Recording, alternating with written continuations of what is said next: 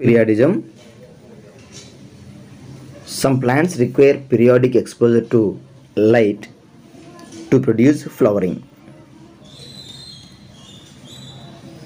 Some plants require photoperiodic exposure to light to induce flowering. So flowering రావాలి అంటే plants ఖచ్చితంగా సన్లైట్కు expose కావాల్సి ఉంటుంది. The photo period required to induce flowering is called as critical photo period.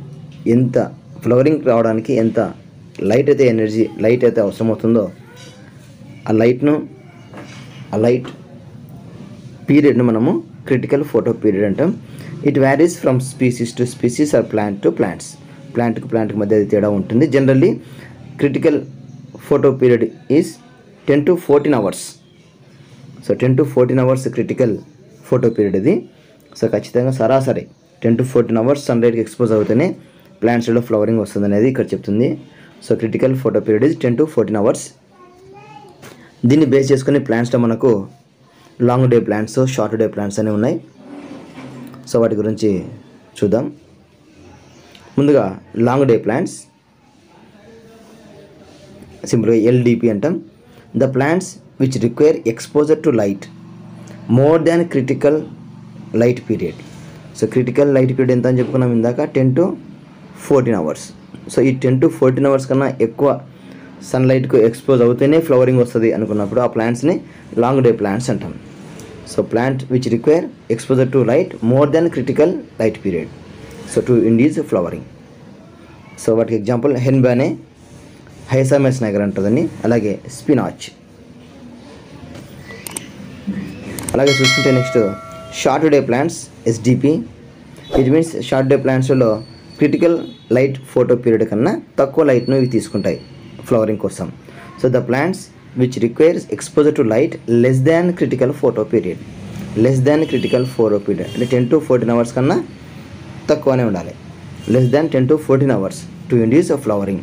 Those are called as short day plants. జాంతియం, rice, బ్రయోఫిలంలు మనకు short day ప్లాంట్స్కు example.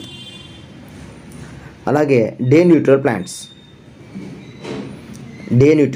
DNP.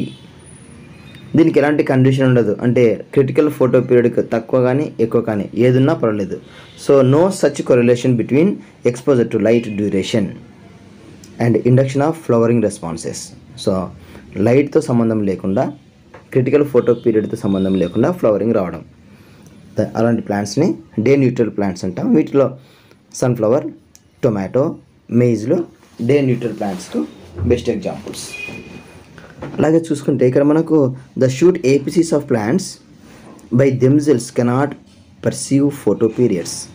మరి సన్లైట్ను plants మాత్రమే, అంటే shoot ఏపీసీస్ మాత్రమే అబ్జర్వ్ చేసుకుంటాయా అంటే ఖచ్చితంగా అయితే కాదు. The shoot ఏపీసీస్ of plants by themselves cannot perceive photo periods. అవి ఫోటో పీరియడ్ను నిర్ధారించలేవు. అలాగే చూసుకుంటే the site of perception of light or dark duration is the leaves. So మనకు లీవ్స్ ద్వారానే లీవ్స్ ద్వారానే ఫోటో పీరియడ్ అంటే సన్లైట్ను అబ్జర్వ్ చేసుకుని అవి ఫ్లవరింగ్ ఇండక్షన్కి రీజన్ అవుతున్నాయి.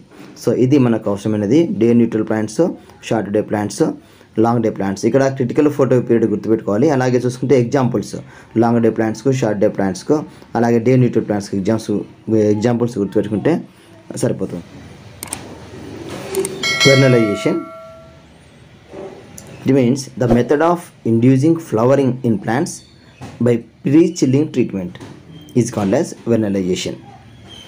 సో ఫ్లవరింగ్కు రెండు రీజన్స్ ఉన్నాయి. ఒకటి ఫోటో పీరియడ్, రెండవది వెర్నలైజేషన్. సో ఫోటో పీరియడ్, వెర్నలైజేషన్ రెండు కూడా ఫ్లవరింగ్కి ఇండ్యూస్ అంటే ఫ్లవరింగ్ ప్రేరణ కలిగిస్తాయి. సో అందులో ఇది ఒకటి వెర్నలైజేషన్. అయితే ఖచ్చితంగా వాటి యొక్క ప్లాంట్స్ లైఫ్ సైకిల్లో కనీసం ఒక్కసారైనా అవి ప్రీ చిల్లింగ్ ట్రీట్మెంట్కి ఎక్స్పోజ్ కావాల్సి ఉంటుంది. సో అలా కావడాన్ని మనము వెర్నలైజేషన్ అంటాం. సో ప్రీ చిల్లింగ్ ట్రీట్మెంట్ పూర్తయిన తర్వాతనే ఫ్లవరింగ్ వస్తుంది. సో ఆ కండిషన్ మనం ఏమంటాం, వెర్నలైజేషన్ అంటాం. యాక్చువల్గా దీనికి ప్లాంట్స్లో వెర్నాలిన్ అనే ఒక హార్మోన్ ఉంటుంది. ఈ హార్మోన్ వల్లనే అక్కడ మనకు ఫ్లవరింగ్ ఇండక్షన్ అనేది జరుగుతుంది. The method of inducing early flowering in plants by pre treatment. అది సీడ్స్లో కూడా జరగవచ్చు, యంగ్ షూట్లో కూడా జరగవచ్చు అట్ లో టెంపరేచర్. సో లో టెంపరేచర్నే మనము ఇక్కడ ప్రీ చిల్లింగ్ ట్రీట్మెంట్ అంటున్నాం. సో ఆ ట్రీట్మెంట్కి కనీసం ఒకసారైనా వాటి యొక్క లైఫ్ సైకిల్లో అది ఎక్స్పోజ్ కావాల్సి ఉంటుంది. సో ప్లాంట్ రిక్వైర్ ఏ లో temperature treatment during early stages of life. Plant యొక్క లైఫ్ సైకిల్లో ఎర్లీగానే మనకు ప్రీ చిల్లింగ్ ట్రీట్మెంట్కి ఎక్స్పోజ్ అవుతూనే ఫ్లవర్ ఇండ్యూస్ అనేది జరుగుతుంది. అలాగే food plants like wheat, barley and rye they have 2 kinds of varieties. ఈ ఫుడ్ ప్లాంట్స్ ఉన్నటువంటి బార్లీ, వెయిట్, రైస్లలో 2 వెరైటీస్ ఉన్నాయి. వింటర్ వెరైటీ అలాగే స్ప్రింగ్ వెరైటీస్ అని 2 వెరైటీస్ ఉన్నాయి ఈ ఫుడ్ ప్లాంట్స్లో. అందులో వింటర్ వెరైటీ సంబంధించి చూస్తే ఈ winter వెరైటీస్లలో normally planted in spring season. So spring varieties చూస్తే ఇక్కడ మనకు ఇందులో normally these spring varieties are planted in spring season and comes to flower and produce grains before end of the growing season. So spring వెరైటీస్లో మాత్రము growing season కంటే ముందే flowering రావడము, అలాగే pollination, fertilisation జరుపుకొని సీడ్ ప్రొడక్షన్ జరుగుతుంది, grain production జరుగుతుంది. Okay, ఇక్కడ spring వెరైటీస్లో. అలాగే వింటర్ వెరైటీస్ చూస్తే ఇఫ్ ప్లాంటెడ్ ఇన్ నార్మల్లీ ఈ వింటర్ వెరైటీస్ను స్ప్రింగ్ సీజన్లో ప్లాంట్ చేస్తే they fail to flower. So అవి ఫ్లవరింగ్ రాదు. అలాగే therefore there no yielding grains. So yielding ఇవ్వదు, గ్రెయిన్స్ ఈల్డింగ్ ఇవ్వదు, ఫ్లవర్ ప్రొడక్షన్ కూడా జరగదు. సో అంటిల్ ఎంతవరకు అంటే అంటిల్ ఇట్స్ సెకండ్ ఇయర్ పూర్తి అయినంత వరకు, అంటే సెకండ్ ఇయర్లో అది ప్రీ చిల్లింగ్ ట్రీట్మెంట్కి ఎక్స్పోజ్ అవుతుంది. Okay, so it means hence they are planted in atom సీజన్లో మనం సీడ్లింగ్ చేస్తే, ప్లాంటింగ్ చేస్తే అప్పుడు అది వెనలైజేషన్కి ఎక్స్పోజ్ అయ్యి and it gives seed and grains వస్తాయి అన్నమాట.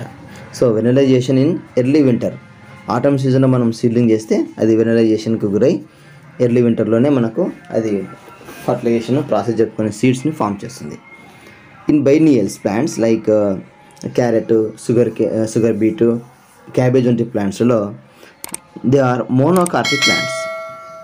monocarpic plants so that normally flower and die in the second year.